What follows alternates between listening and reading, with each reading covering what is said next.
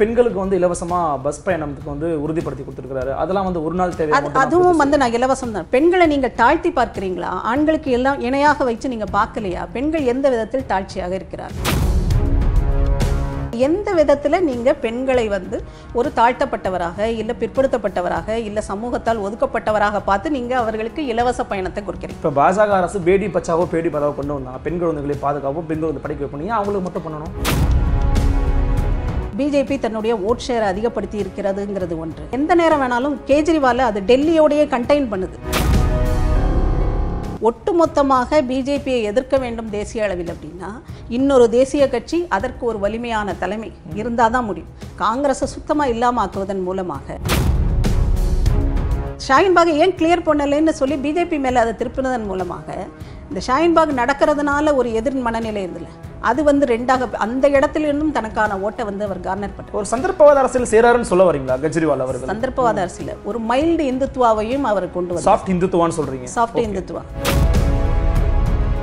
BJP கொடுக்குற அளவுக்கு ஸ்ட்ராங்கான முழுமையான வாய்ஸை சாஃப்ட் இந்துத்துவா பேசுகிற கேஜ்ரிவாலால கொடுக்க முடியும். டெல்லியில கொடுத்துருக்காங்க இல்லையா பிஜேபின்னு சொல்ல வரீங்க? டெல்லியில ஒரு ஸ்ட்ராங்கான குரலை கொடுத்துருக்காங்களா பிஜேபி? அவங்க தொடர்ந்து அவங்களுடைய இந்துத்துவ ஐடியாலஜி படி தான் அவங்க பேசுறாங்க. அப்ப ஏன் மக்கள் நிராகரிச்சிட்டாங்க? ராகுலை வந்து பிஜேபி எப்படி கண்டெயின் பண்ணுச்சோ, அவரை ஒரு பெரிய லீடராக ப்ரொஜெக்ட் ஆக விடாம அவர் ஒரு ஃபன்னியான பர்சன் இல்லை, ரொம்ப அவருக்கு நாலேஜ் இல்லை, இதை வந்து மனோஜ் திவாரிட்ட ட்ரை பண்ணாரு கேஜ்ரிவால். பாஜக தான் தொடர்ந்து அரவிந்த் கெஜ்ரிவால உதாரணத்துக்கு அரவிந்த் கெஜ்ரிவால் ஒரு பயங்கரவாதி தீவிரவாதி அப்படின்னு வெளிப்படையா பேசினாங்க. நீங்க சொல்லி இருக்கக்கூடிய டெவலப்மெண்ட் வளர்ச்சி பொருளாதார சீர்திருத்த திட்டங்கள் எல்லாம் தில்லி தேர்தலில் பாஜக வலிமையா சொல்லல அப்படின்னு விமர்சனம் இருக்குது. ஏற்கிறீங்களான்னு கேட்குறேன். ஆமா, வலிமையா செய்யலைங்கிறது உண்மை. அப்ப அந்த அமித்ஷா மற்றும் மோடியினுடைய இந்த பிரபலத்தை பயன்படுத்தி தோல்வி அடைஞ்சிருக்கு தில்லி தேர்தலில் எடுத்துக்க முடியுமா? அப்போ அந்த பிரபலம் இங்க எடுபடலை அப்படிங்கிறத எடுத்துக்க முடியுமான்னு கேட்குறேன். 30 வருஷம் களத்தில் இல்லாத ஒரு கட்சி இவ்வளவு தூரம் வருதுன்னா இது மோடி அமித்ஷாவால வர்றதுதான். ரூட் லெவல்ல இங்க எல்லாம் நிறைய பிரச்சனைகள் இருக்கு. அதை ஆம் ஆத்மி கட்சியினர் போய் இறங்கி பேசின மாதிரி டெல்லி பிஜேபி வந்து இறங்கி பேசலை. அப்படின்னு கட்சிகள் வந்து கார்ப்பரேட் கட்சி மாதிரி நடத்தி இந்த குடும்ப வாரிசுகளை வந்து திரும்ப திரும்ப தலைமை பொறுப்பில் வைக்கிற எந்த கட்சியும் இன்று காங்கிரஸ் சந்திக்கிற இந்த அழிவை சந்தித்தே தீரும். காங்கிரஸ் மாதிரியான ஒரு தேசிய கட்சி இருக்கணும். ஆனால் இன்னைக்கு காங்கிரஸ்காரங்க என்ன பேசுறாங்க? ப. சிதம்பரம் முதற்கொண்டு அவர் இன்னைக்கு வந்து கேஜ்ரிவாலின் வெற்றியை பாராட்டிட்டு இருக்கார். இதுதான் காங்கிரஸின் வீழ்ச்சிக்கான மிகப்பெரிய அடையாளம். பிரசாந்த் கிஷோர் இதைத்தான் தொடர்ந்து எல்லா மாநில கட்சிகளையும் சாஃப்ரனைஸ் பண்ணி உடைகிறார். ஒரு மிதமான ஒரு காவி இதை கொண்டு வரார். இது வந்து உதவாது. இந்த கட்சிகள் அனைத்தையும் காணாமல் போக செய்யும்.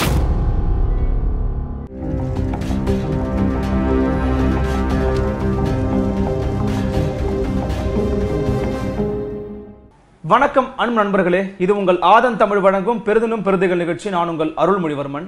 இன்றைய நமது நிகழ்வில் வந்திருக்கக்கூடிய சிறப்பு விருந்தினர் அரசியல் விமர்சகர், சமூக ஆர்வலர், மரியாதைக்குரிய பானுகம் செஞ்சிருக்கிறாங்க. வாருங்கள் அவரோட ஒரு சிறப்பு பெரிதினும் பெரிதுகள் நிகழ்ச்சி. வணக்கம், நலமா இருக்கீங்களா? சமீபத்தில் இந்தியா முழுக்க ஒரு பேசுபொருளாக மாறி இருக்கக்கூடிய ஒரு தேர்தல் ரிசல்ட் பார்த்தீங்கன்னா டெல்லி தான். ஸோ டெல்லியில் வந்து ஆம் ஆத்மி, பாஜக, காங்கிரஸ் இந்த மும்முனை போட்டி இருப்பது போல ஒரு தோரணை இருந்துச்சு.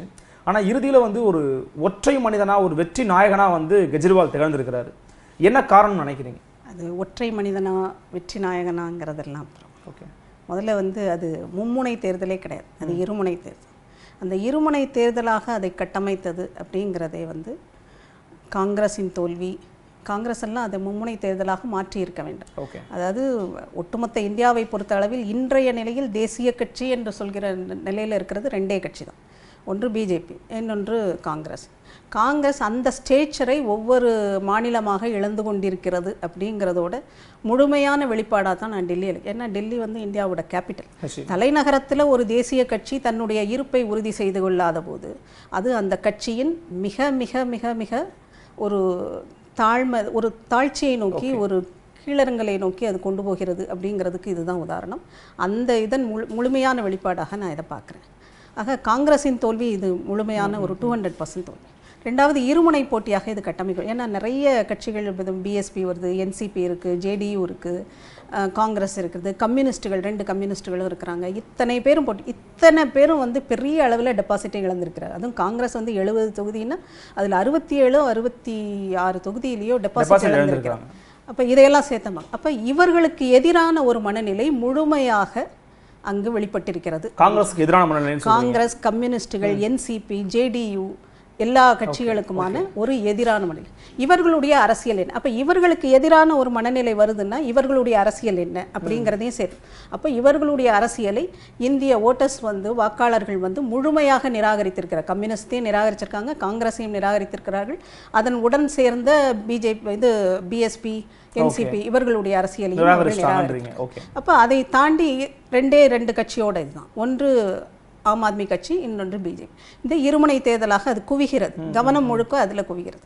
அப்போ ஆம் ஆத்மியை பொறுத்த அளவில் அவங்க அந்த கடைசி 6 மாதத்தில் மிகப்பெரிய அளவில் ஒரு ஃப்ரீபி, ஒரு இலவசங்களை நோக்கிய ஒரு அறிவிப்புகளை நிறைய செஞ்சாங்க, அந்த மாதிரி விஷயங்களை செய்கிறாங்க.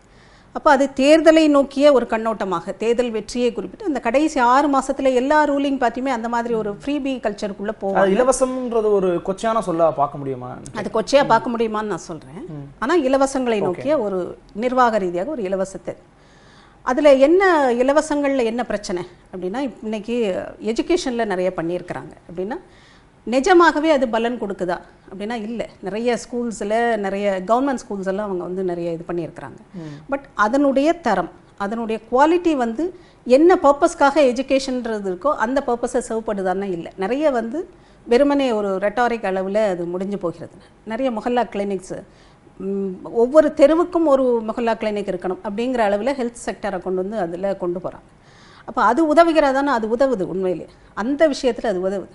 ஆனால் இதோட சைமல்டேனியஸாக மத்திய அரசு ஒரு திட்டத்தை கொண்டு வருது. மருந்துகள், ஜெனரிக் மெடிசன்ஸ் எல்லாம் ரொம்ப சீப்பாக கொடுக்கறதுங்கிற ஒரு இதை பொது மருந்து கொண்டு வந்தாங்க. அதை கொண்டு வரும். அந்த இது பெரிய அளவில் இங்கே உதவலை. ரெண்டாவது, இந்த 5 லட்சம் அளவுக்கு இன்சூரன்ஸுங்கிறது மிக ஒரு முக்கியமாக தேவையான ஒரு பாலிசி. அந்த பாலிசியை கெஜ்ரிவால் கவர்மெண்ட்டை இம்ப்ளிமெண்ட் பண்ணவே இல்லை.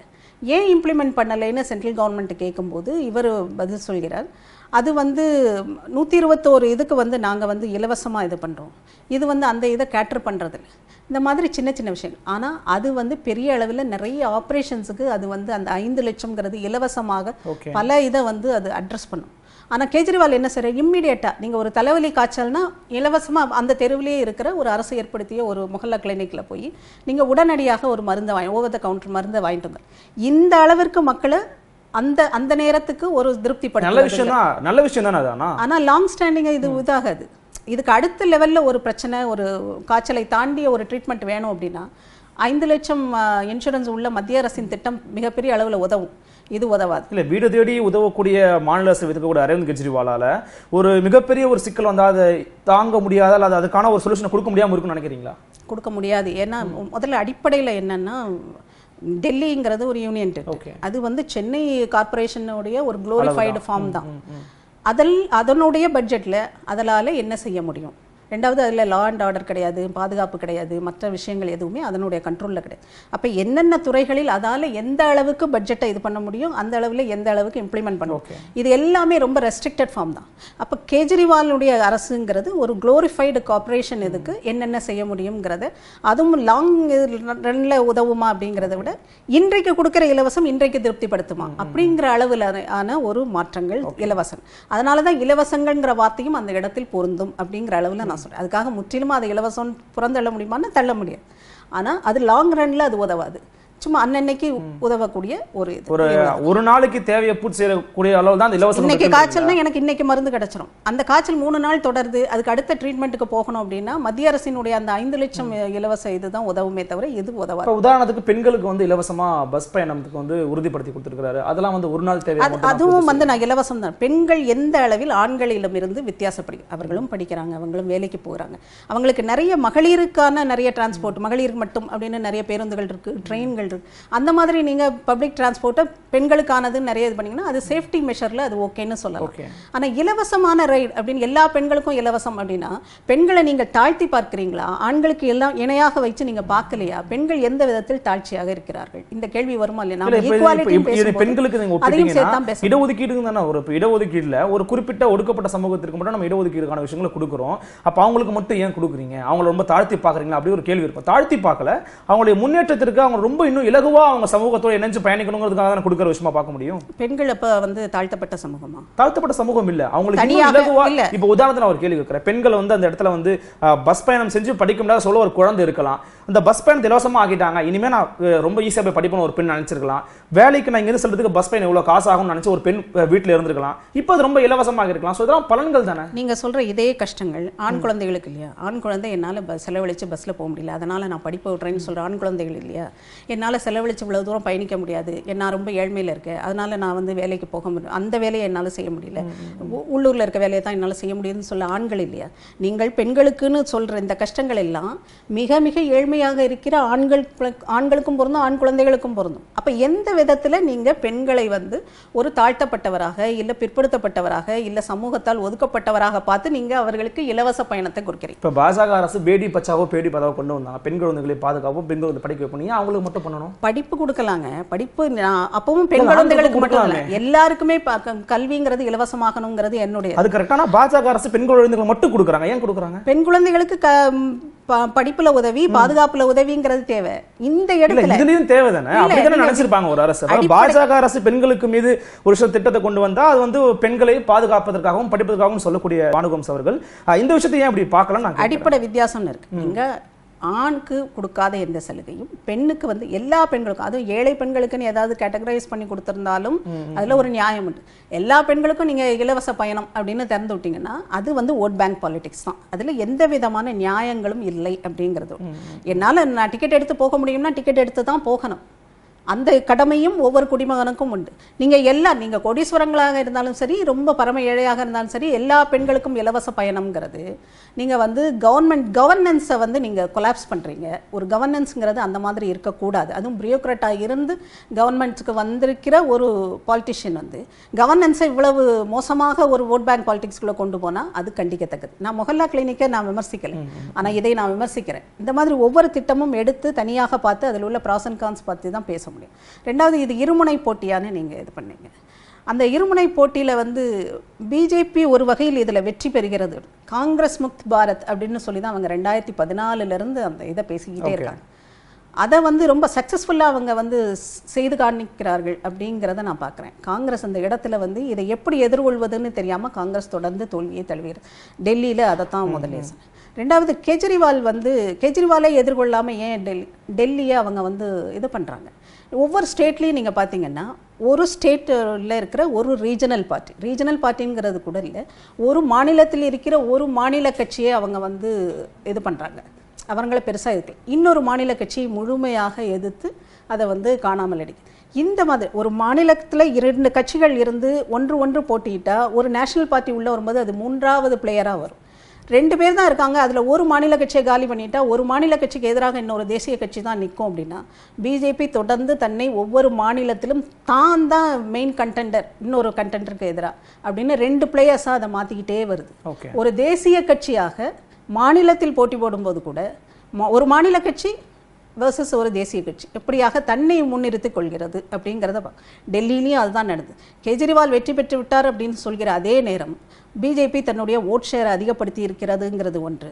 ரெண்டாவது, எந்த நேரம் வேணாலும் கெஜ்ரிவாலை அது டெல்லியோடையே கண்டெயின் பண்ணுது. அதை நாம ரொம்ப கவனமாக பார்க்கணும்.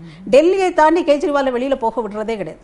ஒரு பேன் இண்டியா கட்சியாக இல்லை அடுத்து பீகார் எலெக்ஷன்லையோ இல்லை பஞ்சாப் எலெக்ஷனில் என்ன நடந்ததுன்னு நம்ம பார்த்தோம். லோக்சபா எலெக்ஷன் பஞ்சாபோட சட்டமன்ற தேர்தலே நாம பார்த்தோம். பிஜேபி தன்னுடைய ஓட்டுகளை காங்கிரஸுக்கு டிரான்ஸ்ஃபர் பண்ணுச்சு. அந்த இடத்துல ஒரு பேசப்படாத ஒரு இதில் ரகசியமாக அந்த டிரான்ஸ்ஃபர் வந்து பெரிய அளவில் நடந்தது. இவங்க பெரிய பிரச்சாரம் பண்ணலை. ஏன்னா வந்து ஆம் ஆத்மியை டெல்லியோட கண்டெயின் பண்ணணும், அது இன்னொரு மாநிலத்துக்கு வளர்ந்து அந்த இடத்துல தன்னை சஸ்டெயின் பண்ணிடக்கூடாது, எஸ்டாப்ளிஷ் பண்ணிடணும். இந்த இதில் ரொம்ப கவனமாக இந்த அரசியல் தொடர்ந்து நடக்குது. அப்போ இன்றைய நிலையில் தேசிய கட்சினா இன்னைக்கு ஒரே கட்சி தான் இருக்குது அப்படிங்கிற லெவலுக்கு தன்னை கொண்டு போய் நிறுத்திடுச்சு பிஜேபி. இல்லை, அதுதான் இப்போ என்ன ஒரு கேள்வி வருதுன்னா, இப்போ பாஜக வந்து தேசிய கட்சியாக இருக்கும்போது நீங்களே முதல்ல குறிப்பிட்டீங்க டெல்லிங்கிறது மிக முக்கியமான ஒரு இடம், கேபிட்டலாக இருக்குது அப்படின்னா டெல்லியில் கூட அவங்களால இன்னுமே ஓட் ஷேரையும் அதிகப்படுத்த முடியல. குறிப்பாக 2019 மக்கள் தேர்தலில் வென்ற பிறகுதான் பல மாநிலங்கள் தொடர்ச்சியாக தோல்வி அடைஞ்சிக்கிட்டே வராங்க. ராஜஸ்தானா இருக்கட்டும், மகாராஷ்டிரா இருக்கட்டும், ஜார்க்கண்டா இருக்கட்டும், பல இடங்களில் தொடர்ந்து மாநில தோர்த்துக்கிட்டே வராங்க. அப்போ தோல்வி அவங்களுக்கு ஏதாவது பாடத்தை கற்றுக் கொடுத்துருக்குன்னு நினைக்கிறீங்க? இல்லை, அதை தான் நான் சொன்னேன். இவ்வளோ நேரம் சொன்னது வந்து மாநிலங்களில் தோற்கிறாங்கன்னு. நான் என்ன பார்க்குறேன், அவங்க தன்னை மட்டுமே ஒரு தேசிய கட்சியாக தொடர்ந்து எஸ்டாப்ளிஷ் பண்ணுறாங்க. ஒரு மாநிலத்தில் ஒரு மாநில கட்சியை ஜெயிக்க விடுறாங்க. தேசிய கட்சின்னு வரும்போது அது எந்த அளவிற்கு வந்து இது பண்ண முடியுமோ அந்த அளவிற்கு அதை கண்டெயின் பண்ணுறாங்க. தமிழ் சேமா சொல்ற மாதிரி வெற்றிகரமான தோல்வி எடுத்துக்கணும்னு சொல்லுவாங்க. இப்போ கேஜ்ரிவாலினுடைய வெற்றி வேற எந்த கட்சிக்காவது வேற எந்த மாநிலத்துக்கு மாநிலத்துக்காவது பெனிஃபிட் ஆகுமா, உதவுமா? அப்படி கெஜ்ரிவால் பேரை சொல்லி இங்கே ஓட்டு வாங்க முடியுமா? முடியாது. பக்கத்தில் இருக்கிற ஹரியானாவில், பக்கத்தில் இருக்கிற ராஜஸ்தானில் உதவாது. அப்போ கெஜ்ரிவால் வந்து டெல்லியோட கண்டெயின் பண்ணப்படுகிறார். அதே மாதிரி இப்போ திமுக இங்கே தமிழ்நாட்டில் எடுத்துக்கோங்க. திமுக வெற்றி பெறுகிறது அப்படின்னா திமுகவின் வெற்றி பக்கத்தில் உள்ள கேரளாவில் உதவுமா? திமுக வந்து மக்களே நாங்கள் போய் பேசினா யார் நீங்கன்னு கேட்பாங்க அங்கே உள்ள வாக்காளர். இந்த மாதிரி ஒவ்வொரு மாநிலத்துக்குள்ளேயும் ஒரு மாநில கட்சியை சுருக்குறாங்க. அப்போ பேன் இந்தியா லெவலில் ஒட்டுமொத்த இந்தியாவுக்கும் ஒரே முகமாக லோக்சபா எலெக்ஷன் வரும். இன்னும் அதிகமான வெற்றியை குவிக்கக்கூடிய அளவில் தன்னை வந்து பெரிய அளவில் எஸ்டாப்ளிஷ் பண்ணி தன்னை ரொம்ப ஸ்ட்ராங்காக வந்து எஸ்டாப்ளிஷ் பண்ணிக்கிறாங்க பிஜேபி. இதை புரிந்து கொள்ளாமல் இதை புரிந்து கொள்ளும் நிலையிலும் எதிர்க்கட்சிகள் இருக்காங்கிறது எனக்கு தெரியல. ஏன்னா ஒட்டுமொத்தமாக பிஜேபியை எதிர்க்க வேண்டும் தேசிய அளவில் அப்படின்னா இன்னொரு தேசிய கட்சி அதற்கு ஒரு வலிமையான தலைமை இருந்தால் தான் முடியும். காங்கிரஸை சுத்தமாக இல்லாமல் ஆக்குவதன் மூலமாக ஒவ்வொரு மாநிலத்திலும் ஒவ்வொரு கட்சி இருந்துட்டு போனால் இருந்துட்டு போகுது. அது பிஜேபி எந்த அளவிலும் பாதிக்காது. அதில் மாநிலங்களில் வராங்களா இல்லையாங்கிறது வேற. ஆனால் ஒரு குறிப்பிடத்தகுந்த அளவில் தன்னை எஸ்டாப்ளிஷ் பண்ணிட்டாங்க அப்படின்னா அடுத்த மாநிலங்களை கைப்பற்றும் வேலை அவங்களுக்கு எளிதாயிடும். அதை நோக்கிய பயணத்தில் இன்னைக்கு டெல்லி எலெக்ஷன் அதையும் சேர்ந்து நமக்கு வெளிப்படுத்தி இருக்கிறதுன்னு தான். சிஏஏ அப்படிங்கிற விஷயம் வந்து இதில் ரொம்பவே ரோல் பிளே பண்ணிச்சா அப்படிங்கிறத நான் உங்கள்கிட்ட கேட்கணும். மிகவும் குறிப்பாக பாஜகவினர் வந்து சிஏஏவை எதிர்ப்போரை வந்து துப்பாக்கியால் சுட்டு கொல்ல வேண்டும். தில்லி தேர்தல் பிரச்சாரத்தில் பாஜக தலைவர் அனுராக் தாக்கூராக இருக்கட்டும், கபில் மிஸ்ராவாக இருக்கட்டும், பர்வேஷ் வர்மா அவர்கள்ட்டெல்லாம் சொல்லிட்டு இருந்தாங்க மதவெறியை தூண்டுறாங்க அப்படின்னு சொல்லி பிரகாஷ் ராஜ் வந்து ஒரு கருத்தை சொல்றாரு. துப்பாக்கியால் சுடச்சனோம்னா தொடைப்பம் விரட்டி அடிச்சிருச்சு அப்படிங்கிறாரு. இந்த கருத்தையும் இந்த சிஏஏ பற்றியும் எப்படி பார்க்குறீங்க? இந்த விஷயத்தில் நுணுக்கமாக பார்ப்போம். சிஏஏ விஷயத்தில் வந்து இன்றைக்கி 2 மெயின் பிளேயர்ஸ் டெல்லியில் வந்து பிஜேபி அண்ட் ஆப் கட்சி தான், கேஜ்ரிவாலுடைய கட்சி. கேஜ்ரிவால் சிஏஏ குறித்து என்ன பேசினார்? எலெக்ஷன் வருது, சிஏஏ மெயின் விஷயமாக அங்கே ஷாஹின்பாகில் பெரிய அளவில் இருக்குது. இதை ரொம்ப முன்னால் இருந்து இதற்கு பேக்கிங் கொடுத்து ஷாஹின்பாக் இதுக்கு பேக்கிங் கொடுத்தது கம்யூனிஸ்டுகள் கொடுத்தாங்க, காங்கிரஸ் கொடுத்தது, டிஎம்சி கொடுத்தது. இந்த மாதிரியான கட்சிகள்லாம் அங்கே வந்து ரொம்ப வெளிப்படையாக தன்னுடைய ஆதரவை தெரிவித்தார். கேஜ்ரிவால் இதில் எப்படி ப்ளே பண்ணாருன்னா சிஏஏ குறித்து தன்னுடைய எதிர்ப்பு அப்படிங்கிறது, அதாவது ஷாஹின்பாக் இது வந்து நியாயமான குரலில் தானே அவங்க பேசுகிறாங்க அப்படிங்கிறத மைல்டாக வெளிப்படுத்தியவர். அதே ஷாஹின்பாக் தொடருது, அது எதிராக ஒரு எதிர்நிலையை மனநிலையை டெல்லியின் சில குறிப்பிட்ட வாக்கு வங்கிட்ட கொண்டு வருதுங்கும்போது கேஜ்ரிவாலின் இது என்ன இருந்ததுன்னா, நீங்கள் ஏன் ஷாஹின்பாகை இன்னும் கிளியர் பண்ணாமல் இருக்கிறீங்க? போலீஸ் ஃபோர்ஸு சென்ட்ரல் கவர்மெண்ட்டோட கண்ட்ரோலில் தானே இருக்குது. நாங்கள் இருந்தால் இப்போ நாங்கள் கிளியர் பண்ணியிருப்போங்கிறத அவர் சொல்கிறார். டெல்லி கவர்மெண்ட் இது சென்ட்ரல் கவர்மெண்ட்டோட இது இருக்குது. பிஜேபி கவர்மெண்ட் ஏன் ஷாஹின்பாகை இன்னும் வேடிக்கை பார்க்குறது? ஏன் அந்த இதை கிளியர் பண்ணலை? போராட்டக்காரர்களை விரட்டி அடித்து அந்த இடத்தை ஏன் கிளியர் பண்ணலைன்னு கேட்டார் கேஜ்ரிவால். அப்போது அந்த இடத்துல அவர் ஒரு இதை ப்ளே பண்ணுறார். சிஏஏ வந்து முழுமையான எதிர்ப்புங்கும் போது நீங்கள் ஒரு இடத்துல உங்களை தனிமைப்படுத்திடுறீங்க. மற்ற எந்த குரலையும் இந்த சிஏஏக்கு ஆதரவான குரல்கள்னு ஒன்று இருக்குல்ல, அந்த குரலை வந்து நீங்கள் விலகுறீங்க குரல். இதை வந்து கேஜ்ரிவால் செய்யலை. அந்த இடத்துல 2 இது பக்கமும் ப்ளே பண்ணுறார். ஷாஹின்பாக் சரியான குரல் தானேன்னு ஆரம்பத்தில் ரொம்ப மைல்டாக பேசிட்டு ஷாஹின்பாக் ஏன் கிளியர் பண்ணலைன்னு சொல்லி பிஜேபி மேலே அதை திருப்பினதன் மூலமாக இந்த ஷாஹின்பாக் நடக்கிறதுனால ஒரு எதிர் மனநிலை இருந்தில்ல, அது வந்து 2ஆக அந்த இடத்துல இருந்தும் தனக்கான ஓட்டை வந்து அவர் கார்னர் பண்ணார். ஒரு சந்தர்ப்பவாத அரசியல் செய்றாருன்னு சொல்ல வரீங்களா கெஜ்ரிவால் அவர்கள்? சந்தர்ப்பவாத அரசியல் ஒரு மைல்டு இந்துத்துவாவையும் அவர் கொண்டு வந்தார். சாஃப்ட் இந்துத்துவான்னு சொல்றீங்க? சாஃப்ட் இந்துத்துவா. இந்த சாஃப்ட் இந்துத்துவா நான் உதவுமா அப்படின்னா இது பிரசாந்த் கிஷோரோட ஒரு இதுன்னே வச்சுக்கணும். டெல்லி ஆப்புக்கு வந்து பிரசாந்த் கிஷோர் ஒரு ஸ்ட்ராட்டஜிஸ்ட்.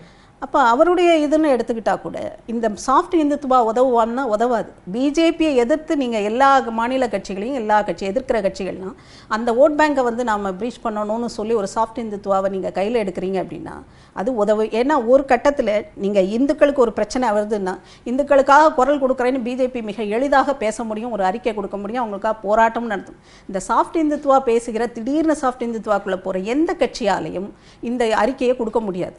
இந்த இடத்துல அவங்க வந்து கம்ப்ளீட்டா ஐசோலேட் ஆயிடுவாங்க. வெற்றி பெற்று இருக்காரு கெஜ்ரிவால்.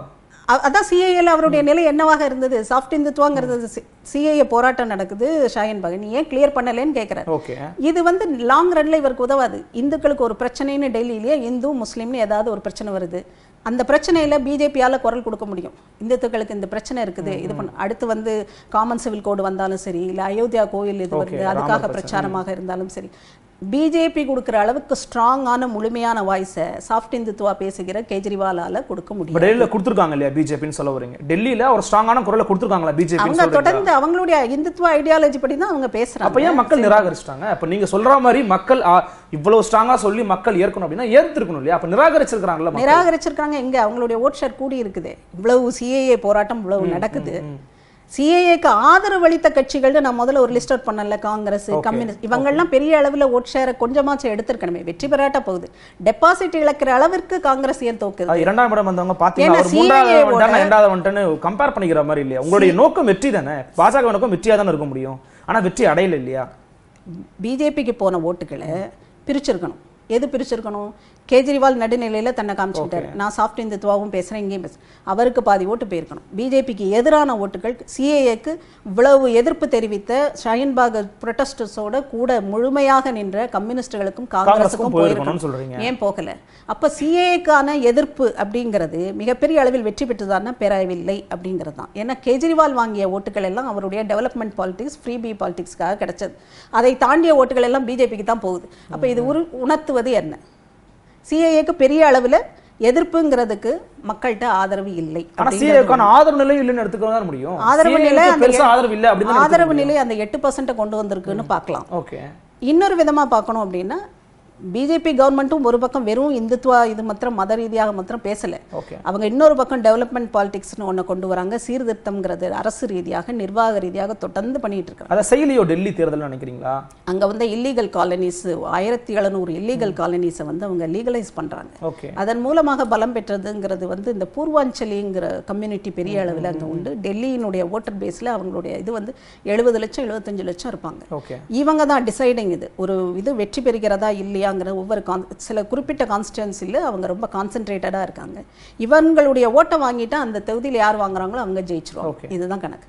இப்போ இந்த இதை நம்பி தான் இவங்க வந்து மனோஜ் திவாரி எல்லாம் பிஜேபி வந்து லீடராக கொண்டு வந்தாங்க.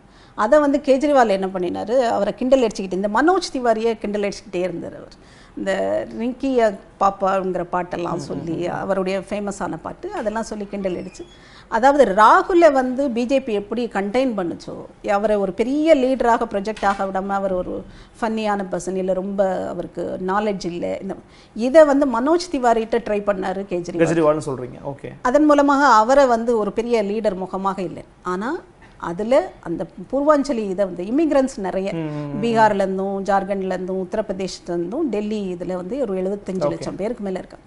இவங்களுடைய ஓட்டுகள் வந்து பிஜேபிக்கு போயிருக்கிறதுங்கிறது அந்த இதில் பார்த்தா தெரியும். இன்னைக்கு வின் பண்ணியிருக்கிற கான்ஸ்டிடுவன்சி கணக்கில் பார்த்தீங்கன்னா அவங்களுக்கு போயிருக்கு. ஆக அந்த ஸ்ட்ராட்டஜியில் அவங்க வின் பண்ணிட்டாங்க. அதே இதை கேஜ்ரிவாலும் பண்ணார். ஏன்னா அந்த பூர்வாஞ்சலி இதை வந்து முதல்ல வந்து அதை இது பண்ணினது வந்து 2014 கேஜ்ரிவால் பண்ணினார். அது சக்ஸஸ் ஆகுதுன்னு சொன்ன உடனே தான் நேஷனல் பார்ட்டிஸ்லாம் அதை பெரிய அளவில் இது பண்ணாங்க. இன்றைக்கும் அவருக்கும் அந்த ஓட்டுகள் பிரிஞ்சிருக்கு. இந்த ஓட்டுகளை பிரித்தது இந்த 2 கட்சி தான். அந்த மாதிரியான அரசியலும். ஆனா குறிப்பா நீங்க சொன்னீங்க பாத்தீங்களா, மனோஜ் திவாரியை வந்து கெஜ்ரிவால் அவர்கள் வந்து ரொம்ப டீஸ் பண்ணாங்க அப்படின்னு. ஆனா ஒரு பக்கம் பாத்தீங்கன்னா பாஜக தான் தொடர்ந்து அரவிந்த் கெஜ்ரிவால, உதாரணத்துக்கு அரவிந்த் கெஜ்ரிவால் ஒரு பயங்கரவாதி, தீவிரவாதி அப்படின்னு வெளிப்படையா பேசினாங்க. நீங்க சொல்லி இருக்கக்கூடிய டெவலப்மெண்ட், வளர்ச்சி, பொருளாதார சீர்திருத்த திட்டங்கள் எல்லாம் பத்தி டெல்லி தேர்தலில் பாஜக வலிமையா சொல்லல அப்படின்னு விமர்சனம் இருக்குது. ஏற்கிறீங்களான்னு கேட்குறேன். ஆமா, வலிமையா செய்யலைங்கிறது உண்மை. அதுக்கு வந்து இந்த மனோஜ் திவாரியை லீடராக போட்டதில் உள்ள இன்ஃபைட்டிங் பெரிய அளவில் குரூப்பிசம் எல்லா நேஷனல் பார்ட்டி காங்கிரஸ் முன்ன என்னெல்லாம் வந்து அதுக்கு இல்ஸ் இருந்ததோ அந்த மாதிரி இன்ஃபைட்டிங் இருக்கும், குரூப்பிசம் இருக்கும். மாநில அளவில் வந்து ஒரு பெரிய தலைவரை வந்து ஒரு வலிமையான தலைமை இந்த முகத்தை காமிச்சு, இப்போ காமராஜர் இருந்தார் அந்த காலத்தில் காங்கிரஸுக்கு தமிழ்நாட்டில், அந்த முகத்தை காமிச்சா தமிழ்நாட்டில் எல்லாரும் வாக்களிப்பாங்க. அந்த மாதிரியான ஒவ்வொரு மாநிலத்திலும் ஒரு தலைமையை உருவாக்குறதுங்கிறது நேஷனல் பார்ட்டிஸுக்கு, காங்கிரஸுக்கு அது மிகப்பெரிய பிரச்சனையாக இருந்தது. இந்திரா காந்தி பீரியடில் அது முற்றிலுமாக அழித்து ஒழிக்கப்பட்டது. சென்ட்ரல் கமாண்ட் தான் ஹை கமாண்டுன்னு சொல்லி எல்லாரும் அவங்களுக்கு இதாக இருக்க வேண்டியது. அதே பாதையில் போகாட்டாலும் இன்னைக்கு அந்த மாதிரியான ஒரு இதுக்கு வந்து பிஜேபி போயிடுது. மோடி, அமித்ஷா இந்த 2 பேருடைய செயல்பாடுகள், பேச்சுக்கள், அவர்களுடைய பாப்புலாரிட்டி, இந்த இதெல்லாம் ரைட் பண்ணுறதுங்கிறது ஒரு லாங் ரன்ல இது சக்சஸ் கொடுக்காது. அப்ப அந்த மாநிலத்திலும் சரியான புள்ளிக்கு வந்துட்டீங்க. அப்ப அந்த அமித்ஷா மற்றும் மோடியினுடைய இந்த பிரபலத்தை பயன்படுத்தி தோல்வி அடைஞ்சிருக்கு தில்லி தேர்தலில் எடுத்துக்க முடியுமா? அப்போ அந்த பிரபலம் இங்க எடுபடலை அப்படிங்கறத எடுத்துக்க முடியுமான்னு கேட்கிறேன். அப்போ கெஜ்ரிவாலினுடைய இவ்வளவு தொடர் நீங்க சொல்றீங்க இல்லையா டெவலப்மெண்ட், அவர் நிறைய செஞ்சிருக்காருன்னு, இதெல்லாம் உண்மைன்னு எடுத்துக்கிட்டார். இவ்வளவையும் தாண்டி இது வந்து ஒரு 40% கிட்ட ஓட் ஷேரை இன்க்ரீஸ் 40% ஓட் ஷேர் வச்சிருக்கு அப்படின்னா நீங்க தொடர்ந்து பாருங்க. ஒரு ஷீலா தீட்சித் நீண்ட வருடங்கள் ஒரு 3 தடவை இருந்தாருன்னு நினைக்கிறேன். 15 வருடங்கள். அதுக்கப்புறம் கெஜ்ரிவால் 3 தடவை இருக்கு. கிட்டத்தட்ட 30 வருடங்கள் வந்து டெல்லியில் பிஜேபிக்கான ஹோல்டே கிடையாது. அது வந்து இன்னைக்கு 40% ஓட் ஷேரை வந்து இன்னைக்கு கார்னர் பண்ணியிருக்குது, காமிக்குது, தொடர்ந்து வருது. அப்படின்னா 30 வருஷம் களத்தில் இல்லாத ஒரு கட்சி இவ்வளோ தூரம் வருதுன்னா இது மோடி அமித்ஷாவால் வர்றது தான். ஆனால் மோடி அமித்ஷாவால் மட்டுமே அவங்கள மாத்திரமே பேசிக்கிட்டு மற்றவங்க யாரும் எதுவுமே செய்யாமல் அப்படியே வந்து தேர்தலை சந்திச்சுக்கிட்டே இருக்க முடியுமானா அது லோக்சபா எலெக்ஷனில் மட்டும்தான் பாசிபிள். அசம்பிளி எலெக்ஷன் வந்தாச்சுன்னா லோக்கல் லீடர்ஷிப் வேணும். நீங்கள் சென்ட்ரல் கவர்மெண்ட் செய்கிற ஸ்கீம்ஸையாவது நீங்கள் கொண்டு வந்து மக்கள்கிட்ட கொண்டு போய் சேர்க்கணும். ரூட் லெவலில் போய் இறங்கி நீங்கள், அதுவும் டெல்லியில் வந்து ஸ்லம் வந்து நிறைய ஸ்லம் ஏரியாஸ், இல்லீகல் காலனிஸ் நிறைய இருக்குது. இங்கெல்லாம் நிறைய பிரச்சனைகள் இருக்குது. அதை ஆம் ஆத்மி கட்சியினர் போய் இறங்கி பேசுன மாதிரி டெல்லி பிஜேபி வந்து இறங்கி பேசலை அப்படிங்கிறது நிஜம்தான். மிகவும் குறிப்பாக இன்னொரு விஷயமே விமர்சனம் வச்சிருந்தாங்க. பாஜகவை வந்து அந்த இடத்துல ஒரு நீங்க சொல்லுவீங்க தலைவர் இல்லை அப்படிங்கிற விஷயத்த சொல்லியிருந்தீங்க. சரியான ஒரு புரிதல்ல மக்கள்கிட்ட திட்டங்கள் எடுத்து சொல்வதற்கான ஆட்களே அங்கே இல்லை. குறிப்பாக சொல்லணும்னா பாஜகவினை சேர்ந்த முன்னாள் அமைச்சர்களாக இருக்கட்டும், கொள்கை பரப்பு செயலாளராக இருக்கட்டும், அவங்களாம் வந்து எதிரில் இருக்கிறவங்கள திட்டுறதுக்கும் அல்லது வசை சொற்கள் பேசுறதுக்கு மட்டுமே பயன்படுத்திக்கிட்டு இருந்தாங்க அப்படிங்கிற ஒரு வாதம் முன் வச்சாங்க. அது ஒன்று மட்டுமே முழுமையாக காரணம்னு நினைக்கிறீங்களா?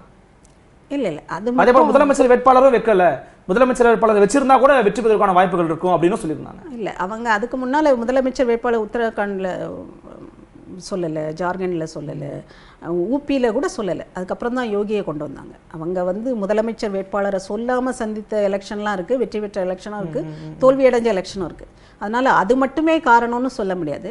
ஆனால் டெல்லிக்கு வந்து அங்கேயே தான் மோடியும் இருக்கிறாரு, அமித்ஷாவும் இருக்கிறாங்க. அதனால் டெல்லியை வந்து ஒரு இன்னொரு மாநிலம் மாதிரி கருதி அதுக்கு ஒரு சிஎம் முகம் ஒன்று தேவை.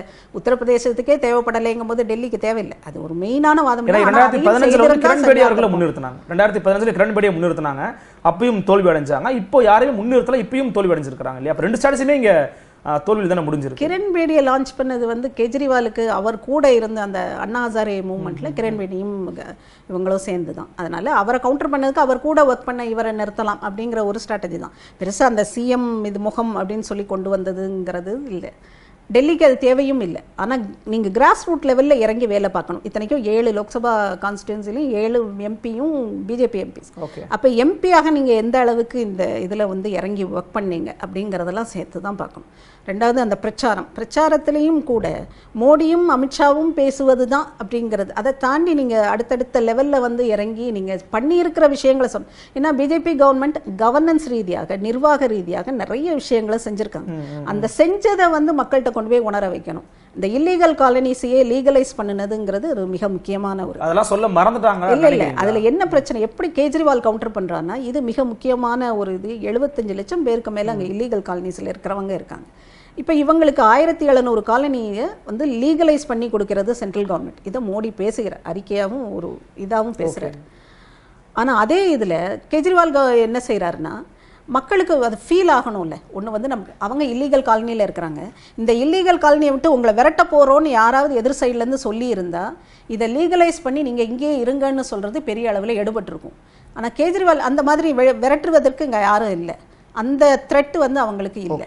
ஆனால் என்ன செய்கிறாரு, உங்களுக்கு இலவச மின்சாரம், இலவச தண்ணீர், இலவச மருத்துவம், இந்த மாதிரி விஷயங்கள் கொண்டு போய் சேர்க்கும்போது எனக்கு உடனடியாக உணர்வது வந்து, நான் இல்லீகல் காலனியில் இருக்கேன், அது லீகலைஸ் பண்ணினாலும் அதனுடைய உடனடி இது வந்து எனக்கு இம்பேக்ட் தெரியாது, தாக்கம். ஆனால் எனக்கு உடனடியாக ஒரு இலவச தண்ணீரோ இலவச மின்சாரமோ வரும்போது அது எனக்கு உடனடியாக என்னால் உணர முடியுது. அப்போ ஒரு வாக்காளருக்கு வந்து எது உடனடியாக வாக்காக கன்வெர்ட் ஆகும்னா, லீகலைஸ்டு காலனியாக ஆக்குனதை விட இந்த இம்மிடியேட்டாக இந்த பலன்கள் வந்து உடனடியாக ஒரு வாக்காளரை வாக்கு செலுத்த வைக்கிற அந்த இதை நோக்கி தள்ளுது அப்படிங்கிறது. அதுல கேஜ்ரிவால் வெற்றி பெற்று அந்த விஷயம் வந்து ஒரு வாக்கை சேகரிப்பதற்கான ஒரு யுக்தியாக தான் கெஜ்ரிவால் பயன்படுத்தலாம். ரெண்டு பேருமே செஞ்சது வந்து மக்களுக்கான ஒரு செயல் தான். கெஜ்ரிவால் செஞ்சதும் மக்களுக்கானது, சென்ட்ரல் கவர்மெண்ட் செஞ்ச அந்த லீகலைஸ் பண்ணன காலனிஸை லீகலைஸ் பண்ணது மக்களுக்கான.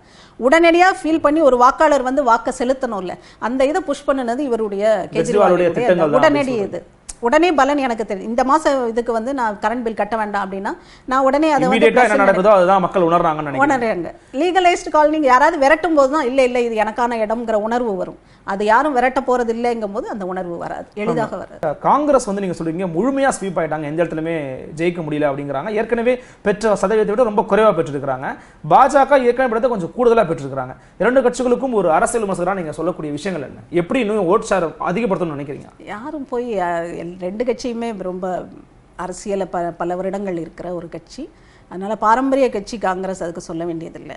லீடர் தான் அங்கே பிரச்சனைன்னு நான் தனிப்பட்ட முறையில் பார்க்குறது. அங்கே லீடர்ஷிப் தலைமை மட்டும் தான் பிரச்சனை நினைக்கிறேன். லீடர்ஷிப் ப்ராப்ளம் இருக்குது. எந்த கட்சிகள் வந்து கார்ப்பரேட் கட்சி மாதிரி நடத்தி இந்த வாரிசு குடும்ப வாரிசுகளை வந்து திரும்ப தலைமை பொறுப்பில் வைக்கிற எந்த கட்சியும் இன்று காங்கிரஸ் சந்திக்கிற இந்த அழிவை சந்தித்தே தீரும். அது வந்து மாற்றமே கிடையாது. ஒரு ஜனநாயகத்தில் நீங்கள் மக்களுக்கு அப்பீல் ஆகிற தலைவர்களை கொண்டு வரணும். குடும்பத்துக்குள்ளேயே நாங்களே வச்சுக்கிடுவோம், நாங்களே எல்லா இதையும் அனுபவிப்போம், மற்றவங்களுக்கெல்லாம் சும்மா அந்த கீழே உள்ள பதவிகள் தான் அப்படின்னு சொன்னால் நாடையில அந்த கட்சி வந்து ஒரு இதுக்கு தேங்கி போன குட்டையாக எல்லா இடத்துலையுமே எல்லா கட்சிகளுமே இருக்கக்கூடிய ஒரு தலைமை பொறுப்பு. ஒரு கட்சியின் நிறைய பேர் மகன் இருக்கலாம், மினிஸ்டரோட மகன் வந்து மினிஸ்டர் ஆகலாம், அதுக்கெல்லாம் எந்த பெரிய அதிகாரமும் கிடையாது. கட்சியை நிறுத்தக்கூடிய, கட்சியில் முழு அதிகாரமும் செலுத்தக்கூடிய அந்த தலைமை பொறுப்புலையும் முதலமைச்சர் பதவியோ இல்ல பிரதமர் பதவியோ எனக்கு மட்டுமே ஒரு குடும்பம் மட்டுமே தொடர்ந்து ஜெனரேஷனா இருக்கு அப்படின்னா அந்த கட்சி கண்டிப்பாக அழியும். அது திறமையற்ற வாரிசுகள் வரும்போது கண்டிப்பாக அழிஞ்சு போகும். ஜெகன்மோகன் ரெட்டி கூட பொருந்தும் நினைக்கிறீங்க? ஜெகன்மோகன் ரெட்டிக்கும் பொருந்தும்.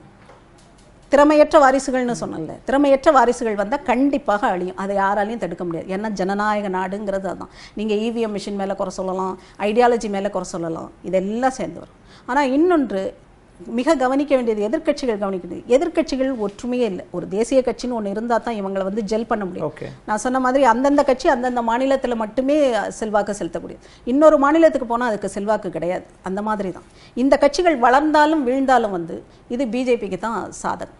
காங்கிரஸ் மாதிரியான ஒரு தேசிய கட்சி இருக்கணும். ஆனால் இன்னைக்கு காங்கிரஸ்காரங்க என்ன பேசுகிறாங்க, ப. சிதம்பரம் முதற்கொண்டு, இத்தனைக்கும் அரசியலில் பெரிய அனுபவம் வாய்ந்தவர், அவர் இன்னைக்கு வந்து கேஜ்ரிவாலின் வெற்றியை பாராட்டிட்டு இருக்கார். இதுதான் காங்கிரஸின் வீழ்ச்சிக்கான மிகப்பெரிய அடையாளம். ஐயா மோடியும் பாராட்டினாங்க தானே? மோடி பாராட்டுறது வேற, அவர் தன்னுடைய ஓட் ஷேரை இது பண்ணியிருக்காரு, பிரதமராக இருக்காரு, தான் கட்சியை இந்தியா முழுக்க பெரிய அளவில் எஸ்டாப்ளிஷ் பண்ணியிருக்காரு. அவர் பேசுகிறார், பாராட்டுகிறார். ஆனால் காங்கிரஸ் தான் சந்தித்த தோல்வியை பேசியிருக்கணும், கேஜ்ரிவாலையும் எதிரியாகத்தான் முன்னிறுத்தணும். அப்போ தான் ஒரு கட்சி தன்னை வளர்த்து கொள்ள முடியும். எப்படி கம்யூனிஸ்டுகள் காணாமல் போனாங்கன்னு நினைக்கிறீங்க? எல்லா இடத்திலும் கம்யூனிஸ்டுகள் வந்து தங்களை இன்னும் அங்கே இருக்கிற ஒரு கட்சியின் நிழலாக மாற்றிக்கொள்கிறார்கள், அவர்களுக்கான ஃபுட் சோல்ஜர்ஸாக வேலை பார்க்கணும். அதனால தான் கம்யூனிஸ்டுகள் இன்னைக்கு அடையாளம் இழந்து சுயத்தை இழந்து காணாமலே போனாங்க. தமிழ்நாட்டில் கம்யூனிஸ்டுகளின் நிலை என்ன? இந்த மாதிரி தான்.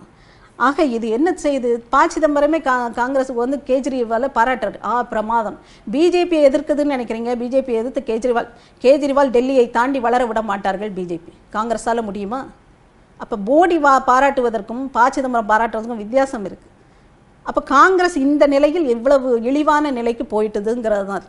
என்றைக்கு தன்னுடைய இதை விட்டுட்டு தன்னுடைய இன்னைக்கு மகாராஷ்டிராவில் இவங்களை வந்து சிவசேனாவோட அவங்க வந்து இந்த கூட்டணி வந்து ஒரு தற்கொலை முயற்சி. அதாவது பிஜேபியை கண்டெயின் பண்ணுறதுக்காக, வரவிடாமல் தடுக்கிறதுக்காக சிவசேனா நினைக்கலாம். இப்போ பிஜேபி நடு இரவுல பண்ண 2 மணிக்கு பதவியேற்ற விஷயம் தற்கொலை இல்லையா? அந்த அரசியல் எல்லாரும் பண்ணுவாங்க. நான் தற்கொலைன்னு சொல்றது என்னுடைய அடையாளம் போயிடக்கூடாது, என் கட்சியை வந்து நான் எஸ்டாப்ளிஷ் பண்றதுல எந்த தடங்களும் இருக்கக்கூடாது, நான் என் இடத்துல கம்ஃபர்டபுளா இருந்துகிட்டு தான் நான் அடுத்தவனை வந்து கெடுப்பேங்கிறது தான் அரசியல். அரசியலுடைய இது அதுதான். தப்பை எல்லாரும் பண்ணலாம் அப்படிங்கிறீங்க? தப்பு தாங்க அரசியல். இந்த ஸ்ட்ராட்டஜி நம்ம சொல்றோம் ரொம்ப குளோரிஃபைடு வார்த்தையில. ஸ்ட்ராட்டஜிங்கிறது என்னது? அவனை எப்படி அடிக்கலாம், அவனை எப்படி வரவிடாமல் பண்ணலாம், இதுதானே. இந்த வார்த்தையில் சொன்னால் அது நெகட்டிவாக தெரியுது இல்லை, ஸ்ட்ராட்டஜின்னு சொன்னால் அது பாசிட்டிவாக தெரியுது இல்லை, அவ்வளோதான். அரசியலுங்கிறது அதுதான். எல்லா கட்சியும் வந்து இங்கே திமுக என்ன சொல்லுவாங்க, நாங்கள் என்ன சாமியார் மடமாக நடத்துகிறோம், நாங்கள் அரசியலுக்கு வந்து ஜெயிக்கணும்னு தான் வரும். அதுதான் எல்லா கட்சிக்கும். அப்போ மகாராஷ்டிராவில் என்ன நடந்தது, அவருக்கு வந்து முதலமைச்சர் ஆகணுங்கிற ஆசை இருக்குது, ஒரே ஐடியாலஜி, ரொம்ப ஹார்ட்கோர் இந்துத்துவா சிவசேனான்னா, இவங்க வந்து இந்துத்துவா கட்சி பிஜேபி. இதை வந்து தனக்கு இது கிடையாது, தான் தனியாக போனால் தனக்கு கிடைக்குங்கிற ஒரு ஆப்பர்ச்சுனிஸ்டிக் பாலிடிக்ஸில் போகுது. சிவசேனா அந்த தற்கொலையை செய்து கொள்கிறது. ஆனால் காங்கிரஸ் அந்த நாளைக்கே வந்து காமன் சிவில் கோடு வரும். இன்றைக்கி ராமர் கோயில் விஷயத்திலேயே அவங்க வந்து தடுமாறுறாங்க, 370 இது பண்ணதில் தடுமாறினாங்க. 2 பேருக்கும் ஜெல் ஆகலை. ஜெல் ஆகாத ஒரு ஐடியாலஜியை வந்து நீங்கள் இது பண்ணால் உங்களுடைய கோர் ஓட்டர்ஸ், உங்களுக்குன்னு ஒரு கோர் ஓட் பேங்க் இல்லை, அதை வந்து நீங்கள் ட்ரான்ஸ்ஃபர் பண்ணும்போது திரும்ப அது ட்ரான்ஸ்ஃபர் ஆகி இங்கே வராது. அதையும் டெல்யூட் பண்ணுறீங்க. ஒரு சாஃப்ட் இந்துத்துவாவை நோக்கி உங்களுடைய கோர் ஓட்டர்ஸை நீங்கள் தள்ளிட்டீங்கன்னா அவங்க அதில் பழகிடுவாங்க. ஆக உங்களுக்கான அடையாளத்தை நீங்கள் எழுந்துட்டீங்க. மகாராஷ்டிராவில் செஞ்சது இதுதான். இந்த இது வந்து தொடருமா, இந்த கோலிஷன்னா தொடராது, எந்த நேரமும் அது பிரேக் ஆகும். இன்றைக்கி ராஜ் தாக்கரேயை உள்ளே கொண்டு வந்துட்டாங்க, அடின்னு அடிப்பாங்க, 2 பேருக்குள்ளே சண்டை வரும்போது காங்கிரஸ் தனித்து விடப்படும், யாராவது ஒருத்தர் அங்கே வெட்டி விட்டுருவாங்க, இந்துத்துவாவும் சேர்ந்துடும். இந்த சாஃப்ட் இந்துத்துவாவும் வெற்றி பெறாது. ஒரு அளவுக்கு மேலே அவங்களால ஃபுல் இந்துத்துவா இதிலிருந்து ஒரு ஸ்டேட்மெண்ட் கொடுக்க முடியும், உங்களால் ஸ்டேட்மெண்ட்டும் கொடுக்க முடியாது, ஆக்ஷனும் எடுக்க முடியும். ரைட்டுக்கு வாங்க லெஃப்ட்டுக்கு வாங்க அப்படிங்கிறீங்க. நடுவில் போகும்போது இந்த பிரச்சனை. ஆனால் பிரசாந்த் கிஷோர் இதைத்தான் தொடர்ந்து எல்லா மாநில கட்சிகளையும் சாஃப்ரனைஸ் பண்ணி விடுகிறார். ஒரு மிதமான ஒரு காவி இதை கொண்டு வரார். இது வந்து உதவாது. இந்த கட்சிகள் அனைத்தையும் காணாமல் போக செய்யும். இந்தியாவின் வாக்காளர்கள் எல்லாரையும் இவங்க வந்து சாஃப்ரனைஸ் பண்ணி விடுறாங்க. எல்லா கட்சியுடைய ஒரே நோக்கம் வந்து வெற்றி தான். வெற்றி வந்து பிரசாந்த் கிஷோர் கொடுக்குறாங்கன்னு சொல்றாங்க. அப்ப போக தானே செய்வாங்க லாங் ரன்ல. இன்னைக்கு கிடைச்சிருச்சு. இன்னைக்கு இந்த அரவிந்த் கெஜ்ரிவால் வந்து அனுமன் சாலிசா சொல்றாரு, அனுமன் தான் எனக்கு வெற்றி கொடுத்தாரு. ஆனால் நாளைக்கே இந்துக்கு ஒரு பிரச்சனைனா அவரால் குரல் கொடுக்க முடியாது, பிஜேபி குரல் கொடுக்கும். இந்த அனுமன் சாலிசாக்கு பழகி இருக்கிறாங்கல்ல கேஜ்ரிவாலுடைய வாக்காளர்கள், இவங்க வந்து நமக்காக பேசுறாங்கன்னு அங்கே தாவிடுவாங்க. இது ரொம்ப ஈஸியாக நடக்கும். இந்த வாக்காளர் பக்கத்தில் இருக்கிற ஓட் டிரான்ஸ்ஃபர் வந்து மிக எளிதாக நடக்கும். கேஜ்ரிவால் நீண்ட காலத்துக்கு உதவாதுங்கிறீங்க இந்த திட்டம். பிரசாந்த் கிஷோர் அதை தான் செய்கிறாரு. இன்னைக்கு திமுக வந்து 90% இந்துக்கள் இருக்கிறாங்கன்னு சொல்கிறாங்க.